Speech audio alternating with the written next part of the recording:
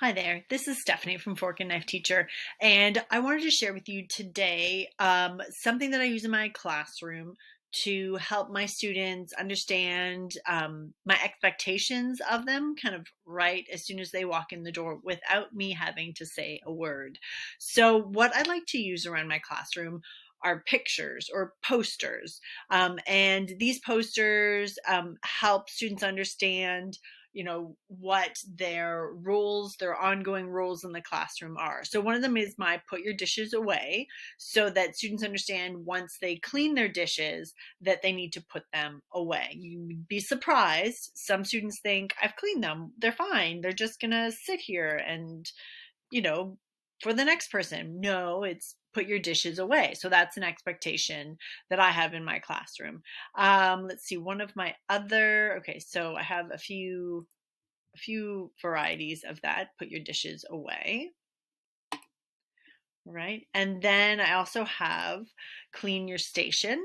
So one of the responsibilities in my classroom is once they have finished working on, whatever the lab is, that they go back and they clean their station up. So this is a picture and it comes in color and black and white. The text is editable, and you can wipe down your workstations, clean your workstations, kind of whatever phrasing works for you.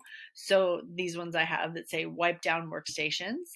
And then this one is leave devices out of the kitchen. Now, I know some kitchens, some classroom kitchens where students are allowed to come in with their devices.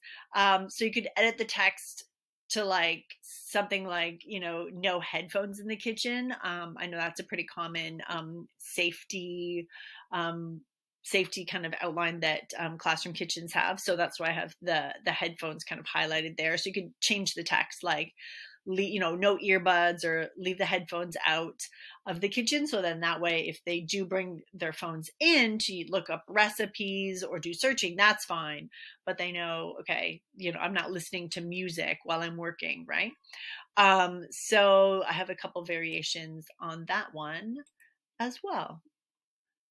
All right, so those are 3 posters that I have that I find kind of reduce my need to reiterate those kind of rules to my students, and helps them kind of know what's expected of them. So I enjoy having that or using those kind of tools and techniques in my classroom. All right, so this is Stephanie from Fork and Knife Teacher. You can find my store on Teachers Pay Teachers at FCS Fork and Knife.